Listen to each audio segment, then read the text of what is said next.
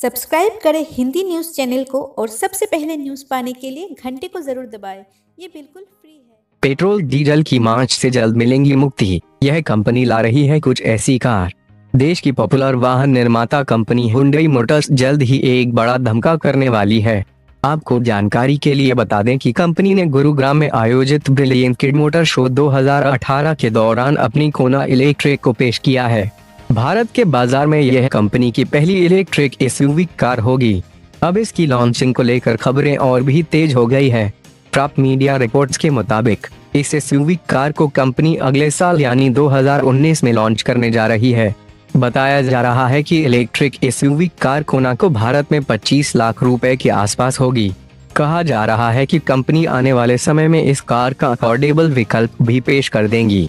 माना जा रहा है कि इसके अफोर्डेबल 2020 से पहले अफोर्डेबल वर्जन के आने की उम्मीद बिल्कुल भी नहीं है। हुंडई की ये कार 39.2 kWh बैटरी पैक के साथ बाजार में कदम रखेंगी, जो कि सिंगल चार्ज में शानदार 312 किलोमीटर का सफर तय करने में सक्षम है। वहीं इसकी बैटरी 6 से 8 घंटे में ही 80% तक चार्ज हो जाती है। सेफ्टी के लिए एंटी लॉक ब्रेकिंग सिस्टम के साथ एयरबैग्स और driver assistant system, child lock, seat belt reminder और रियर सेंसर जैसे फीचर्स से आप इस कार के कायल हो जाएंगे। साथ ही कार में अन्य और फीचर्स भी इसे काफी खास बनाने का काम करेंगे।